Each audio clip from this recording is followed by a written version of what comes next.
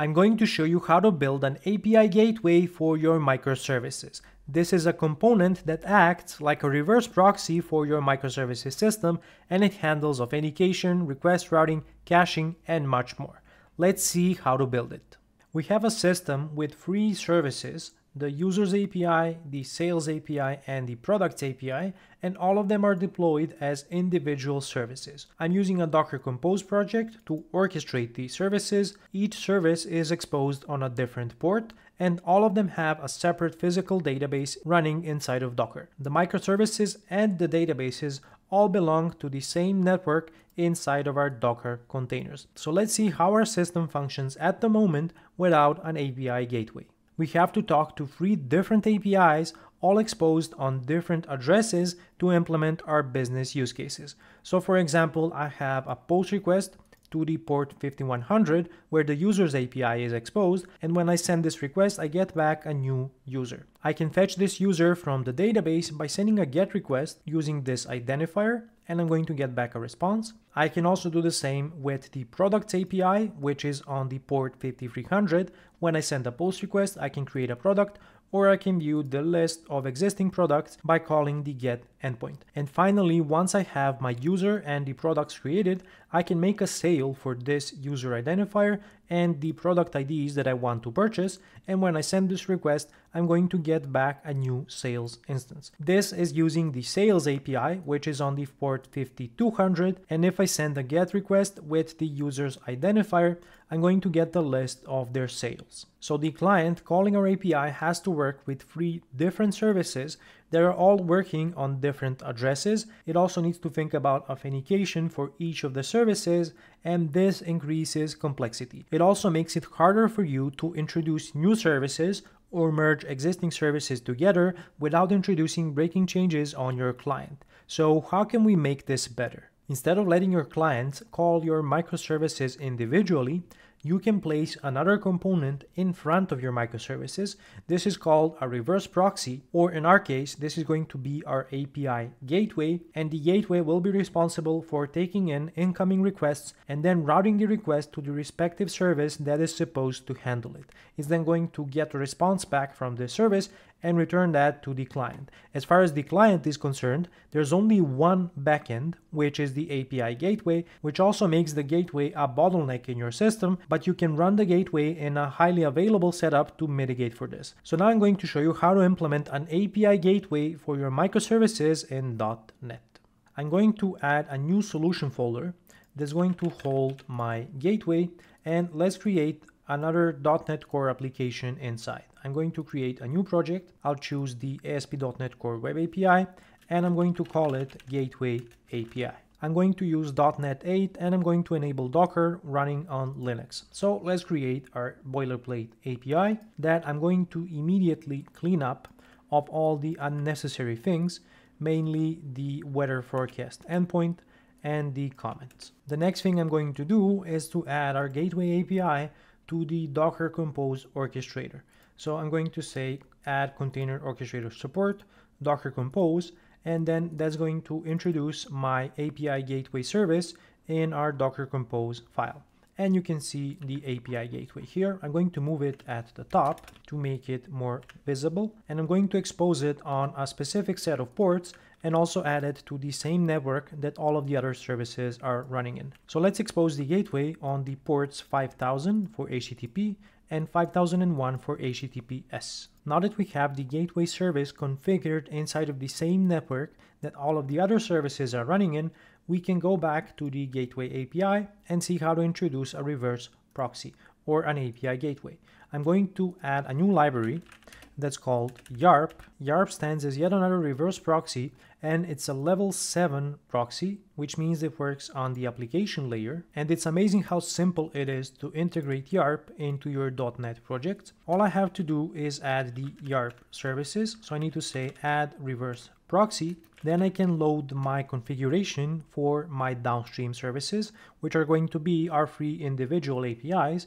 And I'm going to load this from my configuration settings. So I'll say builder configuration, get section, and I'm going to load it from the reverse proxy section. And then the next thing I need to do is to map the YARP middleware by calling map reverse proxy. This is all the setup I need to configure a .NET Core Web API to work as a reverse proxy. The only thing that we are missing is the reverse proxy configuration. So let's move into our app settings JSON file and start building out the reverse proxy section. There are two high-level parts that I need to define. The first one is the routes, which are going to represent the routes that I want to handle on the reverse proxy, and then I can configure how I'm going to route those requests to the downstream services. The next component are the downstream services, and this is going to live inside of the clusters section. So let's start by defining our first cluster, which is going to represent our users API. So I'll call it the users cluster, and I'm going to configure the address for my users API inside of the destinations section. This section supports defining multiple destinations. So let's define the destination 1 as the first one that we have, and I need to define the address field that's going to point to my users API. Now, what I'm going to do here is to target the internal port inside of Docker, which is users API 5100. So how did I get to this? If I go back to my Docker Compose, here is the internal name for my users API container, and you can see that the HTTP port is 5100. So that's how I'm coming up with this address. What is really cool is that you can easily implement load balancing here by just defining another set of addresses. So let's say this is destination 2 and 3, and for example, they are running on slightly different ports. And then I just need to spin up 2 additional services on these ports, and YARP will be able to load balance between them. But let's leave it like this with just one downstream API, and let's configure our API routes. I also need to give this route a name, so let's call it the users route, and I need to assign it to a cluster.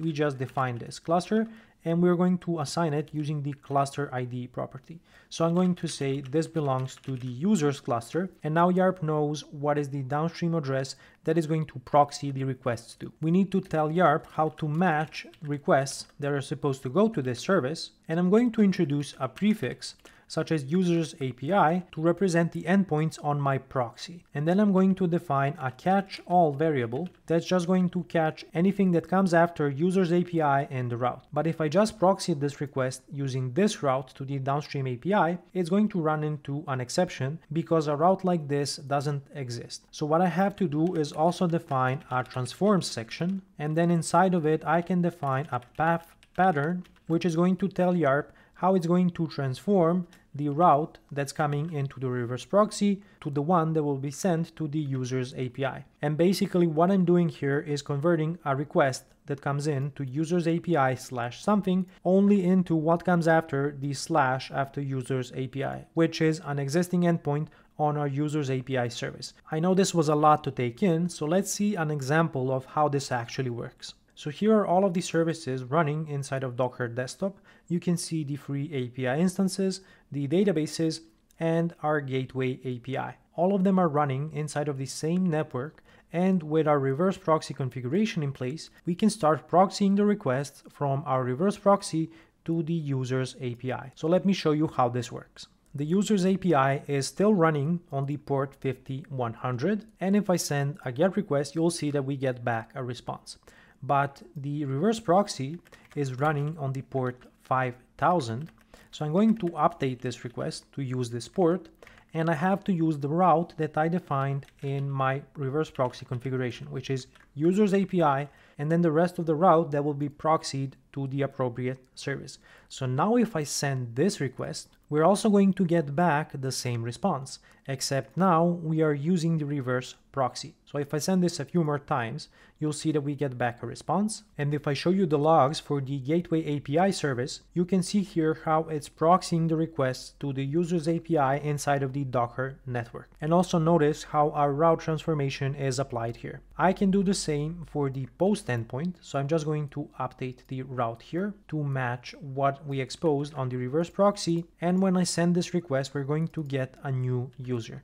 Now I can use this identifier to query the user with this new ID. If I try to do the same for my products, let's say I update this to 5000, we expose this as products API / products, and I try to send this, we're going to get back a 404 not found because I never configured the products API as a downstream service. And another thing that's really cool about YARP is that you can update your reverse proxy settings while the application is still running. So let's introduce the products route here, which is going to target the products cluster and is going to use the route of products API / catch-all. Then I need to define an appropriate cluster. So let's add the products cluster, and it's going to have a downstream address of products API running on the port 5300.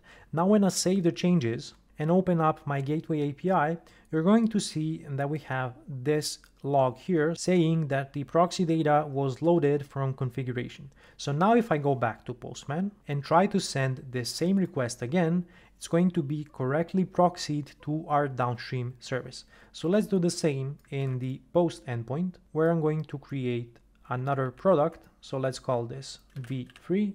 We send this request and we get back a new product ID. Now if I send the GET request, you will see our new product appearing, and we created this one using our gateway. Let's also do the same for the sales API. I'm going to start by creating another route. So let's call this the sales route. That's going to target the sales cluster and is going to use the sales API as the path. And then I need to define another cluster here. Let's call this the sales cluster. That's going to target the sales API address on the port 5200. And now in Postman, if I update my GET request to the port 5000, which is our gateway, and we target the sales API / sales route and send this, we're going to get back the existing sales for our user. And let's try to create a new sale using this same route and only purchasing our new product. So we're going to hit sales API / sales. The user ID is 2 and the product ID is 35. So I'm going to create a new sale, and when I hit get sales, we're going to get back our new purchase of the product with the ID of 35. And this fundamentally changes how clients consume our API. They can only talk to the reverse proxy, which is running on one port, and they only need to take care of hitting the appropriate routes. And then the API gateway takes care of routing the request to the correct microservice. If you want to learn how to implement load balancing for your microservices, then take a look at this video next, where I'm also using YARP to implement this. Make sure to smash the like and subscribe buttons, and until next time, stay awesome.